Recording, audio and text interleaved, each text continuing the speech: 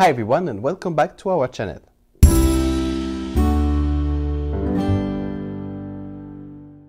Today we are going to discuss what are tannins. To sum it up in a few words, tannins is a group of astringent and bitter compounds that causes this sensation of dryness in the mouth once we swallow our wine.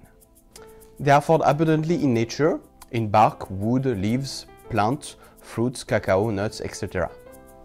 In their natural stage, tannins is a form of defense system. Indeed, when a plant or fruit isn't ripe enough, it discourages animals from eating it. Chemically speaking, tannins are phenolic compounds that ties up and precipitate proteins. So as our saliva is full of proteins, which give this slimy sensation, in contact with a tannic food or wine, it creates the drying sensation. In wine, the tannins have several sources: the grape skin, the seeds, and the stems. We have to understand that there is good and bad tannins. The ones in the skin are considered good, and the rest are bad because they bring too much bitterness. Also, tannins can be found in the oak barrels that are being used to age wines, and those bring structure and mouthfeel to the wine.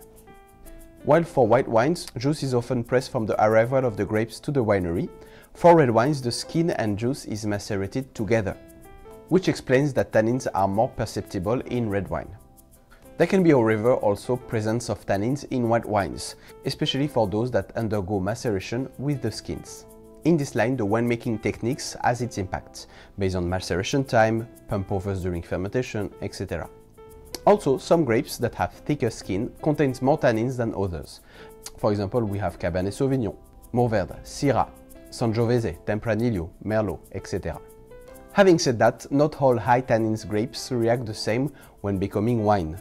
Climate and temperature has an influence too.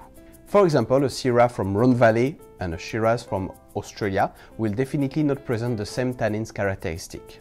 Hotter climates tends to make tannins more rounded and smooth. Therefore, the one from Rhone Valley will feel more structured and drying. So what about the quality of tannins in wine?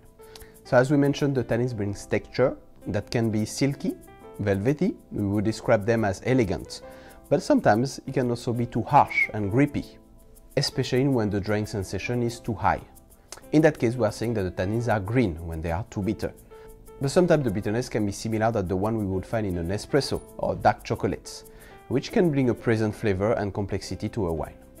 But no worries, as the wine ages, tannins tend to become softer, more palatable and enjoyable. And similarly, tannins bring ageability to wines. A very tannic wine when young can mean that it will have a potential to age.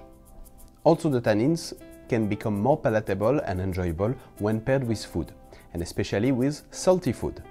It also helps when the astringent profile balances with the fattiness of the food. And this is why your tannic red wine will go wonders with your grilled steak. So thank you for watching this video about tannins. We hope you liked it, and see you next time for another wine video. Cheers! Thank you for watching this episode, and don't forget to subscribe, like and share.